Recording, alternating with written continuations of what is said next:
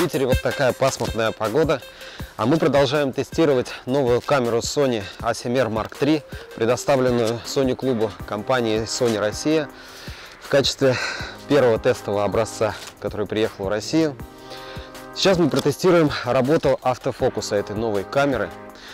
Для этого мы использовали вместе с камерой объективы 55 мм 1.8 и a7rIII 16-35. И нашим тестовым образцом был лабрадор Женя.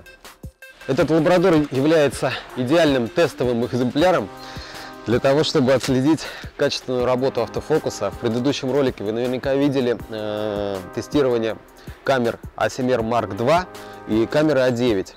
a9 тогда справилась великолепно со своей задачей, а камера a7rIII Mark II допускала ошибки. Ну, я ее знаю, я ей пользовался 2 года. Давайте посмотрим, как поведет себя камера a7rIII Mark III.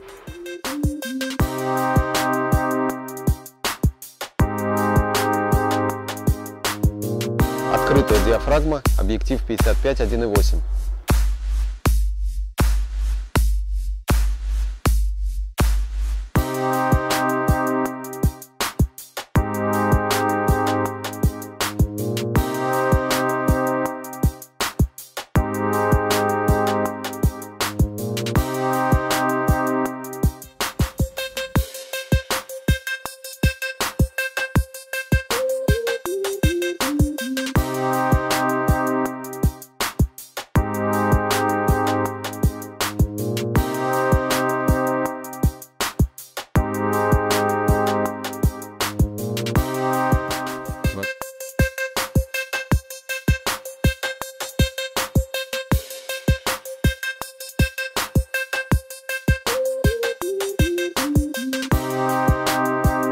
Объектив a7rIII 16-35, также открытая диафрагма 2.8.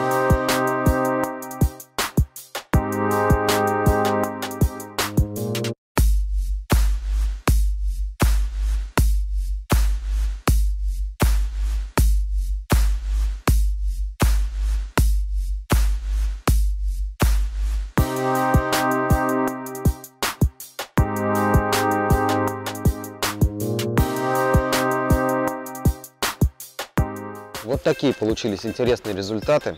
А в следующем ролике смотрите тестирование автофокуса новой камеры a7rIII Mark III со сторонними объективами, конкретно с Canon 202.8 через переходник Sigma MC11.